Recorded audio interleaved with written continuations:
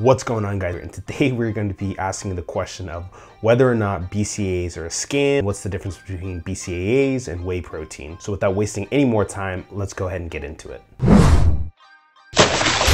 What's going on, guys? It's David here. And if you're new to the channel, my name is David and I create content that helps people become better athletes through reviews, vlogs, tips, and all sorts of different content. Excuse my frog voice, I am just getting over a cold, so hopefully that doesn't take away too much from today's content. If you enjoyed today's video, please make sure to hit that like button as well as the subscribe button if you're looking for more content like this, because that helps me know I'm creating the kind of content that you guys want to see. A few weeks ago, I had a viewer on one of the previous videos that I created ask a little bit more information on what BCAAs are, when is the best time to use them, and just get a little bit more insight into why anybody would want to use BCAAs. This was a very interesting question because I've known about BCAAs for a very long time. I never really stopped to think about why I actually use them per se, outside of I knew that if I was going to be cutting, that I might want to include BCAAs into my training, but I never understood why I would want to include BCAAs during my training seasons when I'm going through a weight loss period. Now, if you are unsure what BCAAs are part of the 9 essential amino acids that your body needs, that your body can't produce outside of getting it in your diet, things that you would eat normally throughout the day. And specifically, branch chain amino acids are leucine, isoleucine, and valine. Now, the most important key when you live in that tour bus life, this is a major key alert. When it comes to understanding what BCAAs are and what they do is that leucine, which is the most notable or prominent amino acid within branch chain amino acids, is what helps to prevent muscle breakdown, and it's what helps to promote muscle synthesis. So think muscle building, mass building. When you think or hear about bodybuilders that are trying to build mass, essentially what they're doing is getting a ton of amino acids, mostly that comes from leucine. So now, why would an individual want to take BCAAs? Why? Now, BCAAs would be really useful and really helpful in the event that you're doing, let's say, for example, really long endurance-based workouts. So think about marathons, so think about a marathon row, think about doing something like Murph. Those times or kinds of workouts, specifically CrossFit related, those would be the times that you would want to implement something like a BCAA, because that would then help prevent muscle breakdown and it would help make sure that you keep on the massive muscle that you have, because when you do aerobic activities, you're breaking down the muscles over time, and so BCAAs are going to help slow that down because the leucine is going to help with muscle protein synthesis. So given that context of information, is there an optimal form or amount of BCAAs that you should take on a daily basis that would help promote muscle protein synthesis? And the answer to that question is yes. Yes! Yes!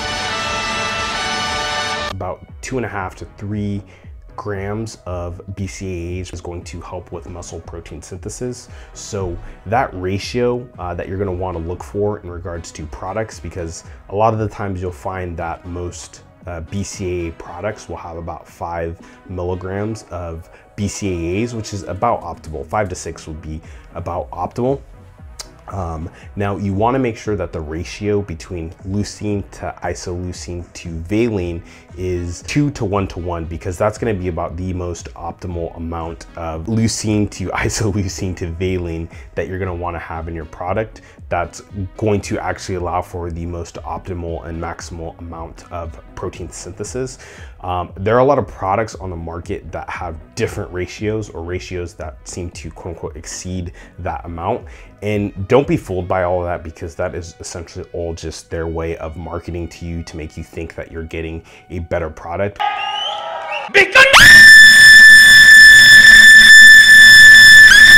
When all reality, all you really need is about 2.5 milligrams of leucine in order to promote protein synthesis. So for example, in my last video, I reviewed the Ghost supplements BCAAs that I actually really like. It's the Swedish fish flavor, and that has about 6,000 milligrams of BCAAs. So within each scoop, you're getting about 3,000 grams, or excuse me, you're getting about 3 grams of leucine, I believe 1.5 gram of isoleucine, and 1.5 gram of valine, which is going to be about the optimal amount of what you would want in a BCAA supplement. Real quick, as I have you guys here, now that we've gotten this definition of what BCAAs are, when you would want to use them, let me know down in the comments below. Was that informative? Did you find that that made sense? Do you have any more questions about that? Let me know down in the comments below, and after this video is posted, I'll go back and answer your questions. If need be, I'll definitely create another video on that. If BCAAs help with muscle protein synthesis, why would an individual want to take whey protein? Now, whey protein, if you are not aware of what exactly whey protein is, it is a derivative of dairy, and it contains a complete assortment of amino acids. So it's going to have all 9 amino acids, as opposed to a BCAA supplement or BCAA powder that only has the 3 essential amino acids: leucine, isoleucine, and valine. So if whey protein is a complete protein and it has leucine, isoleucine, and valine, why would an individual want to also take BCAA powders on top of the whey protein? Well, that I believe would really come down to the individual's diet, and that plays a big factor into why you would take one supplement or the other, or why you would take both. Obviously also factoring, if you do have the extra cash, if it would be worthwhile taking BCAAs. So to make things even that much more complicated, 1 scoop of whey protein is also going to have about 2.5 grams of leucine. You figure about 10% of that scoop of protein, which has all the 9 essential amino acids, is going to be consisted of leucine. So you're gonna get all of the muscle protein synthesis that you need in that 1 scoop. Gotta eat big to get big. Come on. Should you buy BCAAs, or should you buy whey protein, or should you buy both? As I said previously, it really all depends. It depends on what your overall goals are. Are you trying to lose weight? Or are you trying to build muscle? Also, how much money do you have? Do you have enough discretionary or dispensable income that you could spend the extra money on supplements? That it really doesn't matter. But I think at the end of the day, if you're trying to build muscle, you're most likely not going to need BCAAs as much as if you were fasting, or if you were cutting, if you were trying to lose weight. The reason why I say that is because it all comes down to calories in versus calories out. If you are eating more than you are expending energy, there's a good chance that you're probably going to be getting enough protein throughout the day that you don't need to really worry about your muscles breaking down. Also add in how much you're actually working out and what kind of training you're doing. But on the other hand, if you are trying to lose weight, if you're cutting, if you're doing things like intermittent fasting, having BCAAs throughout the day as well as during your workout could actually benefit you and help you in the long run in regards to making sure that you're not losing too much muscle mass. I will leave the question in your hands. What are your goals? And that's really going to decide as to whether or not you should buy whey protein, whether or not you should buy BCAAs, or whether or not you should focus on your diet and making sure that you're hitting your macros. So that way you might be able to save some cash. I hope today's video shed some light on the just confusing battle between BCAAs and whey protein, and hopefully that helped you move more towards the right direction on what decision you should make, on what product you should purchase. So let me know down in the comments below, did you find today's video useful, informational, and helpful? If so, let me know what you learned that you didn't learn. Also, if you didn't like today's video, let me know what you didn't like about it, what you didn't agree with. So either hit that like button if you liked it, hit that dislike button if you didn't like it.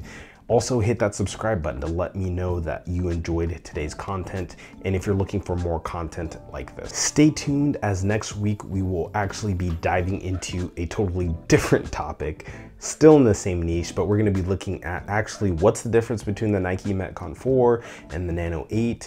Next week we're going to be diving into that. I'm going to be testing out the Matt Fraser PE edition Nike Metcon 4s versus the new CrossFit Games edition Reebok Nano 8s. So that's going to be a super dope video. So make sure to hit that subscribe button if you want to find out the details on that. Also follow me on IG if you're looking to connect. I would love to connect with you guys. I'm always posting stuff about what I'm eating, my training for the day. So if you guys want more insight on the day-to-day activities that I'm involved with related to CrossFit and weightlifting, a little project that I've been working on for the better part of this last year. But if you're looking for supplements that will be perfect for CrossFit, that I've tested, that I've used myself, make sure to check out my shop, my online store, Primed Force. We've got apparel, and we also have now supplements, products that I have tested, that I've reviewed here, as well as just other cool, dope products from other manufacturers that